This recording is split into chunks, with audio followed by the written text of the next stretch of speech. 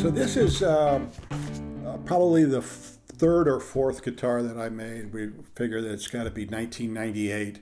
Yeah. And I made it for my daughter Erica as a present. And it's basically inspired by a jazz guitar, electric jazz guitar that I saw Jimmy DeQuisto had made early on. In the 70s or? Well, he made it probably in the 80s. He didn't make too many electrics. Right. And the only picture that I've found so far is a black and white picture. And so that's why you kind of called this one, you nicknamed it the Jazz Light. Jazz Light. Yeah. Mainly Erica's smaller, so the scale length is a little smaller than Gibson. The body dimensions are a little smaller and the thickness is a little thinner. And I really enjoyed the Jazz headstock, so that's actually a little bit larger. You see how it says Little One, named after Erica. Yeah, that was my nickname for her when she was a kid, you know, and so I thought that'd be appropriate to put on there. And it is really lightweight, so the body is alder? Or? Yeah, it's actually two-piece alder instead of mahogany, but the neck is two-piece Honduras mahogany, and it's a set neck, Gibson style. The fingerboard, we're pretty sure, is Cocobolo. It's a rosewood for sure.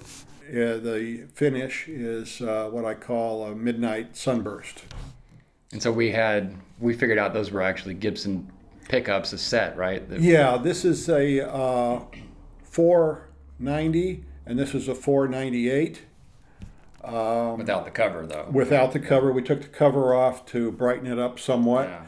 And it was a nice set, a classic set. A little higher output on the bridge, a little lower output on the neck. Yeah. I think this is a Nico 5 and this is a Nico 2. So they're matched up really nice. Has a good mellow tone. You did this brass and bone nut like on my favorite Ibanez artist. Yeah, Ibanez has always been a inspiration to my building. And so the brass and bone nut was something that I did on a couple of guitars. And then we were talking about the electronics because you bought me that Destroyer first. Yeah, the Destroyer the Destroyer 2 was what, 1980? 82. 82. Yeah. And so the electronics were fashioned after that because I had the guitar in front of me and I could see what I needed to do. Pre-internet days. All pre-internet. Yeah. You know, this body was designed from a picture. It wasn't from a template or anything.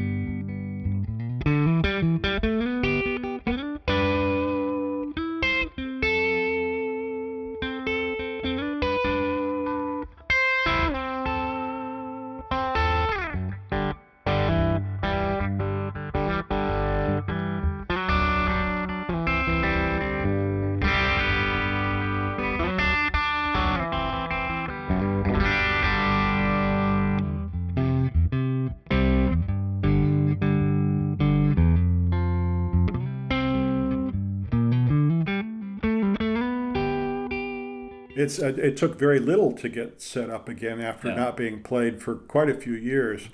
And we noticed that there's a little bit of lacquer crazing on it, natural lacquer crazing. It's not a relic. Yeah. It's a natural.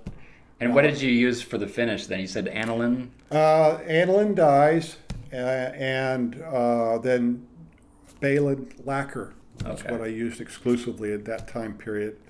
And then we went back and forth on whether to put a Gibson-style tailpiece or the trapeze. And one of the things I always liked to do was something different on each build. I haven't built that many, but each one is a little bit different than the previous one. And I had done Brownie, which had a Gibson tailpiece. I decided this one needed a trapeze. Yeah. The pearl inlays, I think that was actually the first real pearl inlay that I hand cut myself from a paper pattern from an art book. Yeah, so I had the picture of the flower, and then I used old school carbon paper and traced it out and made different pieces from it. And it was kind of difficult. The one near the knob is on the carve, and so I had to be very careful not to sand through. But at that time, in the late '90s, you could still get thick mother of pearl, and with a lot of nice figure in it, a lot of reds and blues, and so it was a little easier because of the added thickness. Probably about 70 thousandths, where nowadays 50 thousandths is the norm. So we're getting it all tuned up and get pictures for the website, and then I'll take it back to Colorado when I go back and give it to her so she can start playing it again.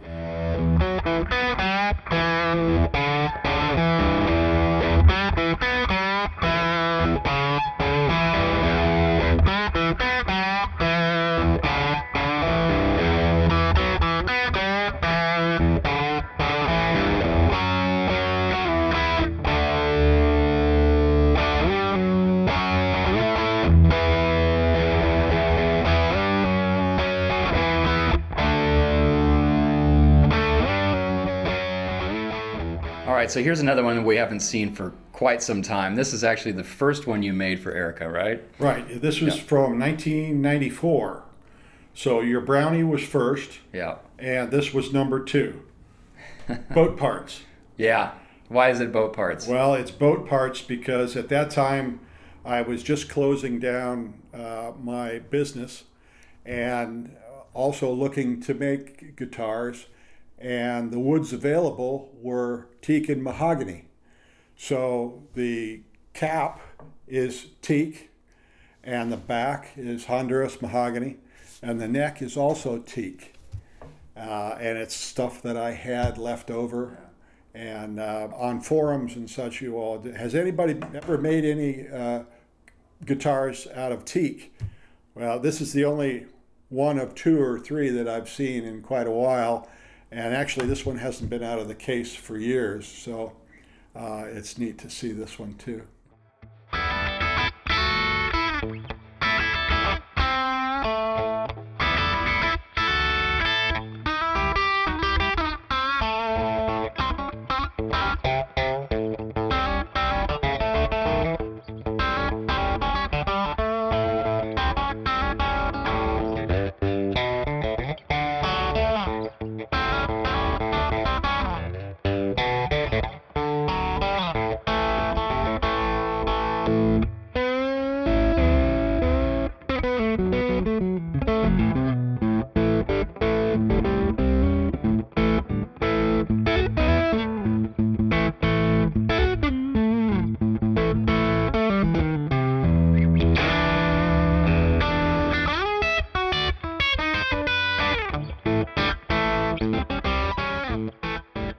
This was going to be for her when she started learning, so you made it actually like well, it's still 25.5-inch scale, right? Yeah, this one, the neck is just a little bit narrower than a standard Fender width there at the nut, but it is 25.5-inch scale, and these are Fender reissue pickups.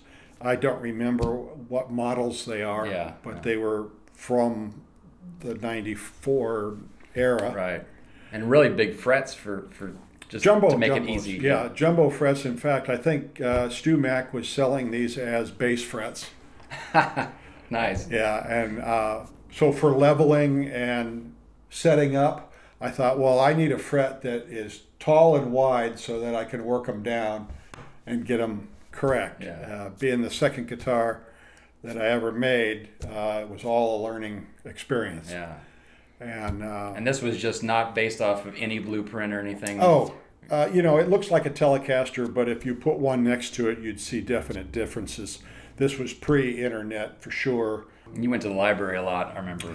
Yeah, the Brand Library and the Irvine Library were my homes for any kind of books on string instrument making or repair. And I think I read everything at least 4 or 5 times. The first 2 guitars that I made, it took me over a year just to get going. A lot of research went into it before I even started cutting wood. Yeah, right. Yeah. And you slotted all these fretboards and made the necks from scratch and everything. Yep. Yeah. This is actually the second fingerboard that I laid out for this guitar. Oh, is it? The first one didn't make it. And I had to use the rule of 18 to lay it out with dividers and cut it with a razor saw, 23 or 24 thousandths thick. At the time, Stuart McDonald was the only one that had one, and so I finally got one. But yeah, it's all laid out by hand, and it's all cut by hand. The headstock design, which you kind of based it off the Bigsby headstock, right? Yeah, you know, Fender and Bigsby, Paul Bigsby, came out with a headstock on their earliest guitars in the early 50s, 48, 49. And Paul Bigsby had a headstock that was that predated Fender. Wow. And I'm not sure if he had the cutout in the headstock or if that's just something I decided to do. Yeah. But that's where the inspiration came. And I build mostly Gibson style, so there's a lot of Gibson in this Fender type guitar. Tilt back headstock, volute. It's a set neck. Right. The reason I started building was that I just love guitars, and most of them that I've built have gone to friends and family, and it's been a learning experience for me to just do it. I just love learning about it. And I learned a whole lot by watching you do it, for sure. We did that together, didn't we? You know, the better you got as a player, the better I got as a maker. Yeah. And that's the way we've done pretty much all of our hobbies. Yeah. There was a black Telecaster that I made for a friend, and your friend. I made my version of a Primus rainbow bass. Yeah. And that had an alembic bridge on it and Bartolini pickup. Right. You know, don't know what happened to that, but he loved it when he got it, and I loved building it. And you know, these guitars probably came your way because I wanted to build them first more than you wanting to have them. You know, you were satisfied with the one or two that you had, and then I'd come over or I'd call and say, or I'd tell you, say, hey, you know, I got this idea for a guitar. How about if we do this? More guitars. And on it went. I think we're up to 20 or 21 over that length of time. And I'm working on my first production of 9. That's the first time that I've ever done a production run. So I'm working through those, and it's been a labor of love. I started thinking about that almost 8 or 9 years ago.